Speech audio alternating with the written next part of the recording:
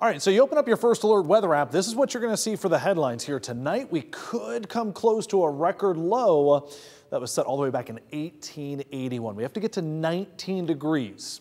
Good chance we come up just shy, but that's the territory that we're talking about for tonight. Friday, bright sunshine, still going to be on the chilly side, especially early in the day. But I do think by this weekend, some southerly winds that you'll see in my hour-by-hour forecast kind of start to change things around. Right now, this is a scene straight out of, I don't know, maybe October or November. Lake effect snow streaming across northeastern Ohio, all the way into West Virginia and Pennsylvania.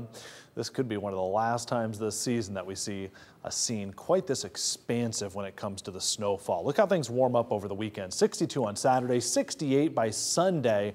And if that wind picks up just a little bit more, it's going to be breezy. But if it's a little more out of the southwest on Sunday, well, there's a chance many spots will make a run at 70. In the meantime, our hour-by-hour forecast has winds out of the north, and that's why those snow flurries continue east of Toledo. Everything shuts down tonight. Skies will clear out, and notice that wind is nowhere near as strong tomorrow morning. That's the perfect recipe. Clear skies, light winds for a chilly overnight low. So our north wind continues through the day on Friday, but notice there's no concern for rain or snow tomorrow. Skies should be pretty bright for the most part. Could get some clouds that pop up during the afternoon, but by and large, this will be a much brighter sky.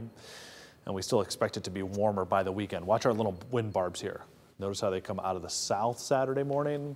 This time of the year with the chilly lake right at our shoulder, it makes a big difference what way that wind is blowing. Notice that we largely keep a southerly wind for next week. We'll be watching here any one of these days. If we get a late day switch to a northeast breeze, could really drop these high temperatures. But we're going to stay optimistic at this point, 60s and 70s. And there you see it by next weekend. Could get a little bit more on the lake breeze side of things. Jeff?